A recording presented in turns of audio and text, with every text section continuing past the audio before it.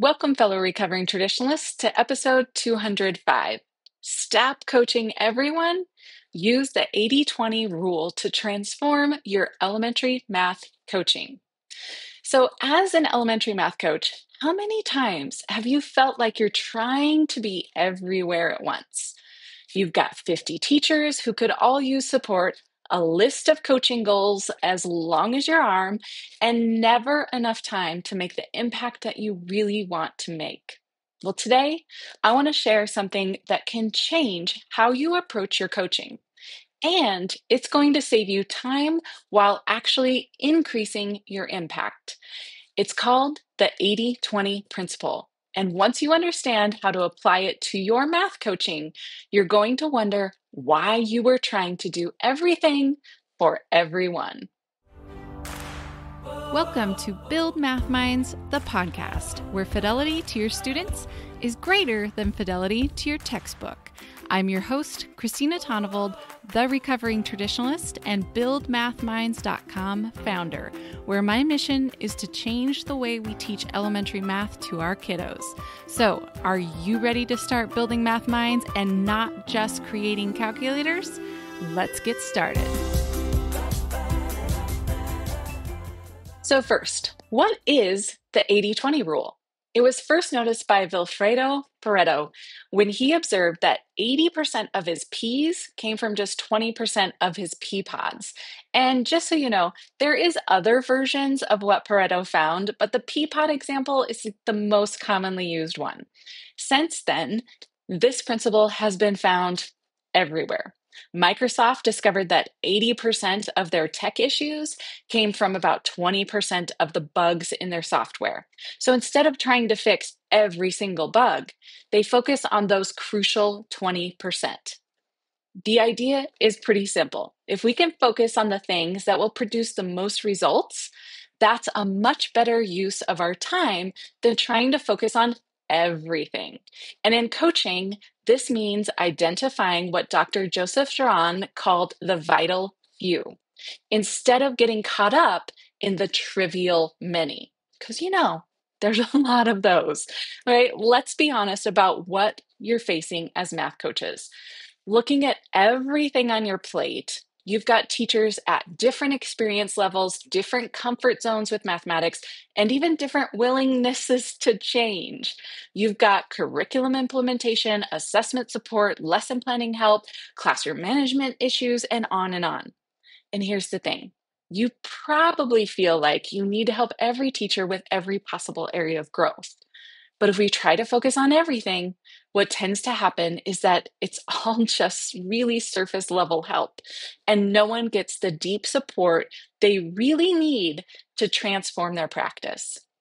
So here's how the 80-20 principle becomes game-changing for coaching. First, let's talk about how it helps prioritize which teachers to work with. Because reality is, you can't coach them all in a deep and powerful way. Now, I know that you might be thinking, well, what if it looks like I'm playing favorites? I need to help everyone equally. But here's the thing. Strategic prioritization isn't about playing favorites or like you're neglecting struggling teachers.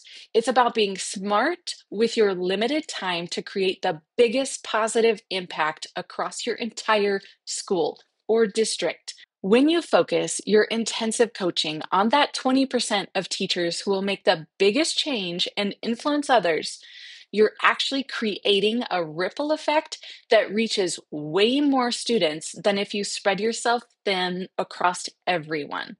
So how do you identify that crucial 20%?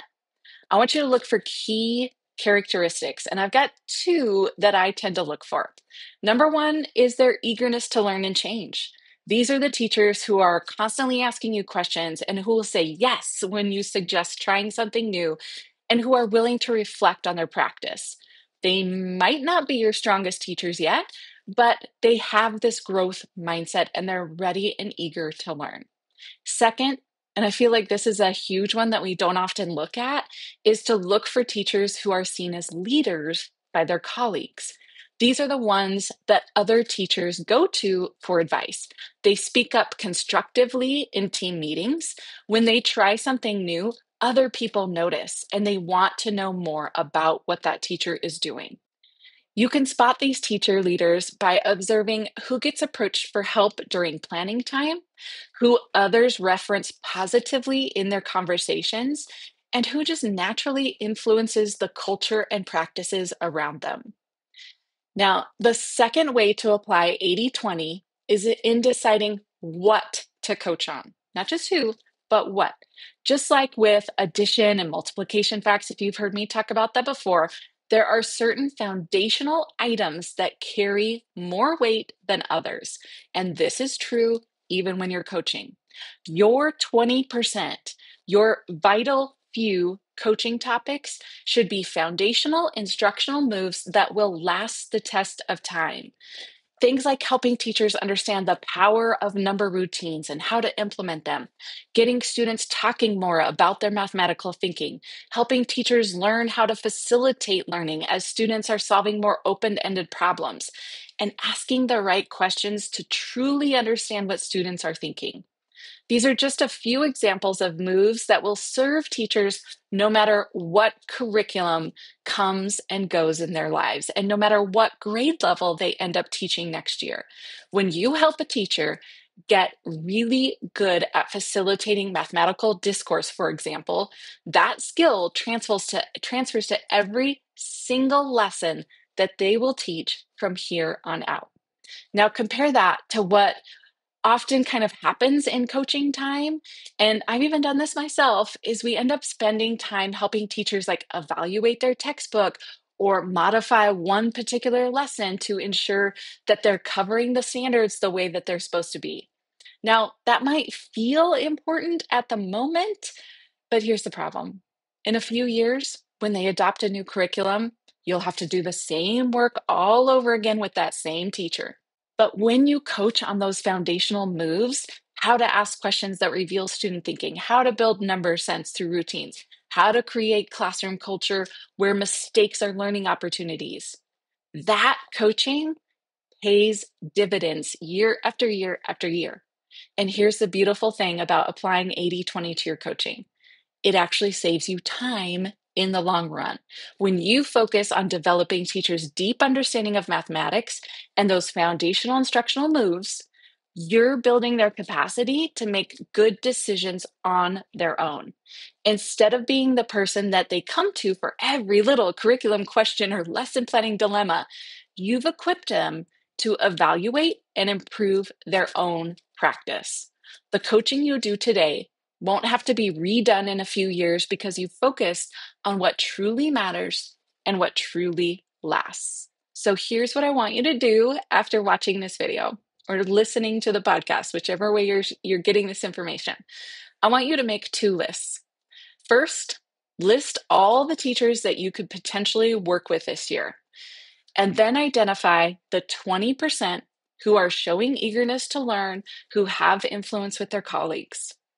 These are going to become your priority teachers, the ones where you invest your most intensive coaching time. This doesn't mean you're ignoring everybody else, but you're strategic about where you put your deepest energy. Second, write down a list of the topics you're currently coaching teachers on or planning to coach on. Look at them and ask yourself, is this a foundational instructional move that will serve this teacher for years to come? Or is this something that's specific to this moment, this curriculum, this particular situation? And it's not to say that those don't get still addressed, right? But that shouldn't take up 80% of your coaching time. The 80% of your coaching time should be on those strong foundational instructional moves. 20% can be on those other things that they are dealing with because they're still important to those teachers. But don't let that take up 80% of your time. Focus your coaching conversations on that vital 20% that will have lasting impact, and watch how much more effective and sustainable your coaching becomes. The goal isn't to just do more coaching, it's to do coaching that matters more. Until next week, my fellow recovering traditionalists, keep letting your students explore math, keep questioning, and most importantly, keep building math minds. And that goes for coaches as well. You're focusing on letting your teachers explore math, keep them questioning, and build their math minds so they can build the math minds of their students.